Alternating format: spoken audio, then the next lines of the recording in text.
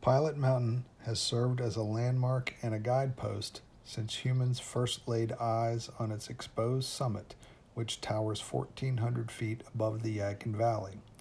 Last fall, on November 27th, the Saturday after Thanksgiving, a fire was spotted off the Grindstone Trail. It spread rapidly, fueled by fallen leaves and debris that covered the forest floor. It would burn some 1,400 of the park's 3,700 acres, and the cost to suppress the fire would run to $500,000.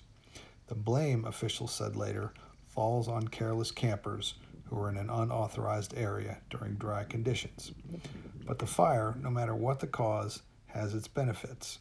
It burned off dead vegetation and many live trees too. And when trees fall, sunlight will make it to the forest floor and allow for new growth.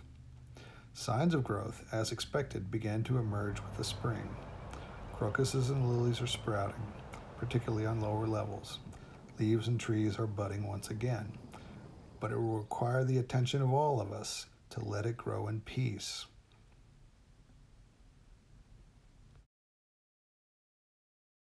You follow the fire, how quickly do you expect to see it recover? Well, they say it's going to be pretty quick. I don't know. I've seen the poplars and the redbuds are already, coming back. So we'll find out in the next few weeks how many of the trees were damaged badly enough to, need to be removed and replaced by new growth. Seems appropriate at Easter to come up and look around and watch stuff regenerate. Yeah, but I was here the first day the park opened. Curiosity got the better of me. What'd you see that day?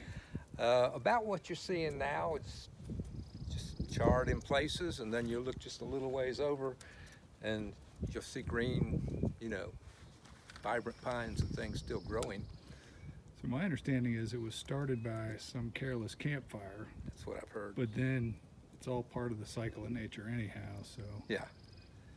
Still hate to see it started by accident or clumsiness.